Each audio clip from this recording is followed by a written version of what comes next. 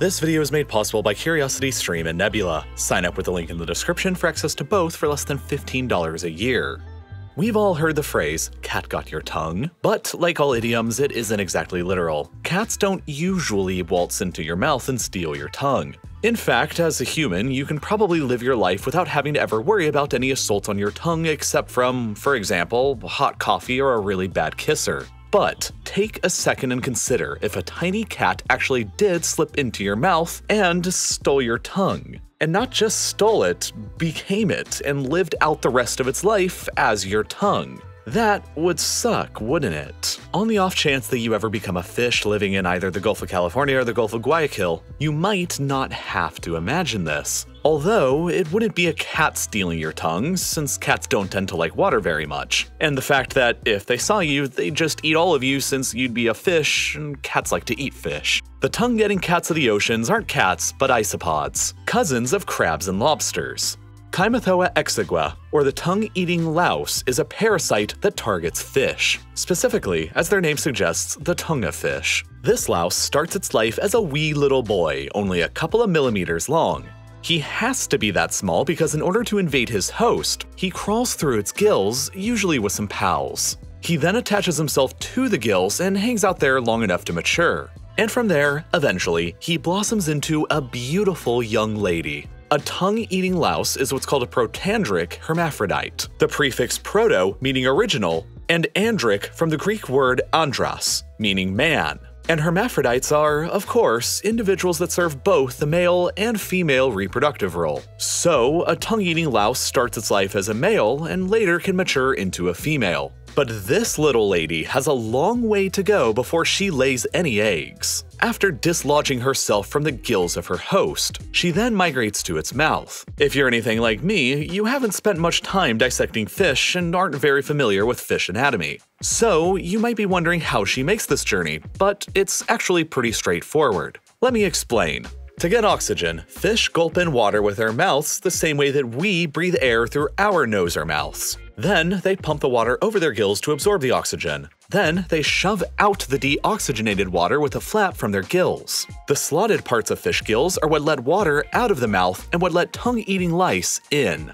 When our lovely louse gets to her host's mouth, she takes a look at the tongue and she thinks, "Hey, that's pretty cool, but wouldn't that be way cooler if it was me?"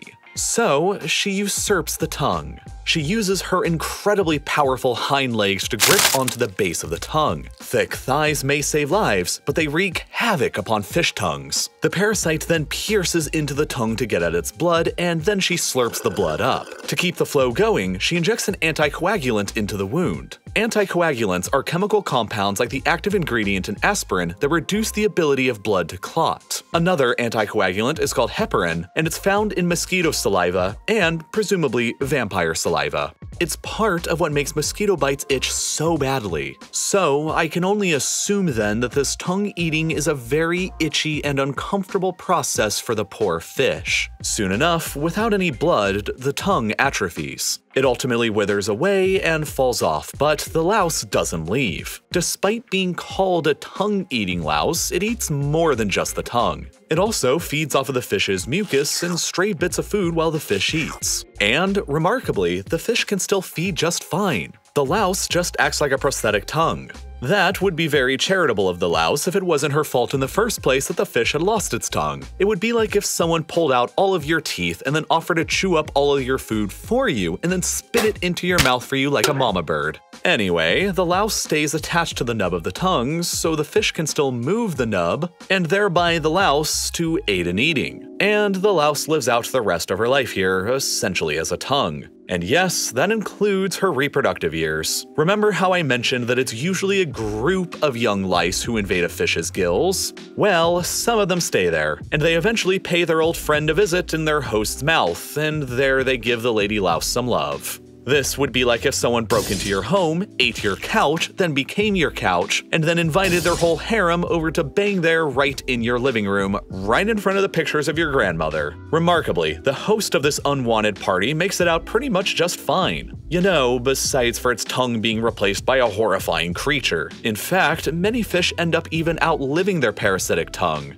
Although, once their tongue parasite dies, they too will die shortly thereafter due to starvation, because they don't have a tongue and it's difficult to eat. But how do the fish really feel about this? We brought on one fish whose tongue had been eaten by a louse. Marty, how did this affect your life? Well, Bioark, I'm glad you asked. After the tongue louse ate my tongue, my wife left me. Wow, I'm so sorry to hear that.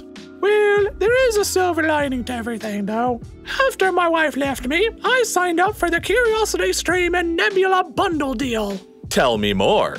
Well, I used to stay up all night thinking about how my wife left me and how now another fish was making her happy in ways that I couldn't possibly without a tongue. But now that I signed up for Curiosity Stream and Nebula for less than $15 a year, I got access to thousands of nonfiction and documentary titles. I can spend my time learning about this beautiful world we're in instead of thinking about my wife. I mean, my ex-wife. There's an entire section on Curiosity Stream devoted to nature documentaries. I particularly like the Ocean Mystery series. I'm hoping an episode will come out that explains the mystery of why my wife doesn't love me anymore.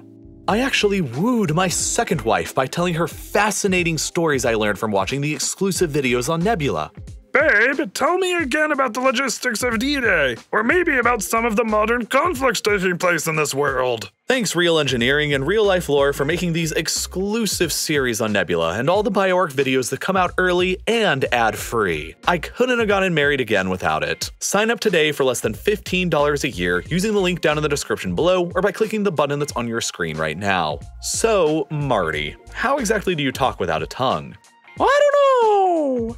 Anyway, thanks for sticking through to the end. I want to assure you that you, as a human, don't really have to worry about tongue-eating lice. They don't target us. At least, not the way that they target fish. They're technically even edible. Or at least, not specifically inedible. A supermarket got sued when, understandably, horrified customers found lice in fish that they'd gotten from the store. But, since they don't target humans, the judge just shrugged and dismissed the case. Indeed, the worst a tongue-eating louse might do to you is nip your finger if you stick it into her host's mouth. But, let's be real, you probably deserve your finger getting bitten if you're sticking it in some animal's mouth anyway.